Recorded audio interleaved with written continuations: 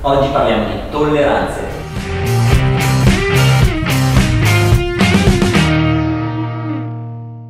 Abbiamo ricevuto alcune segnalazioni su questo prodotto, il cilindro dell'SH 125-150. Questa è una breve pillola per approfondire appunto l'argomento. Esatto, la difficoltà riscontrata è quella dell'inserimento del pistone all'interno del cilindro una volta inserite le fasce elastiche. Possiamo dirvi due cose. La prima è di seguire le istruzioni di corretto montaggio che trovate all'interno della confezione e la seconda è che le tolleranze di questo prodotto sono giuste.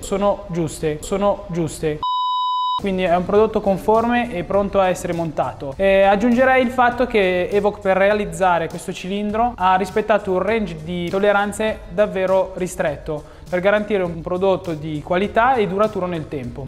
Come consiglio in caso di difficoltà è quello di utilizzo di un montafasce che può essere generico o in particolare utilizzando questo della Bike Service, un'azienda produttrice di attrezzatura per il mondo due ruote, di cui noi siamo distributori unici per l'Italia. Se avete altri dubbi, perplessità o domande, non esitate a contattarci. Oppure commentate tutti i nostri video. Ciao! Alla prossima!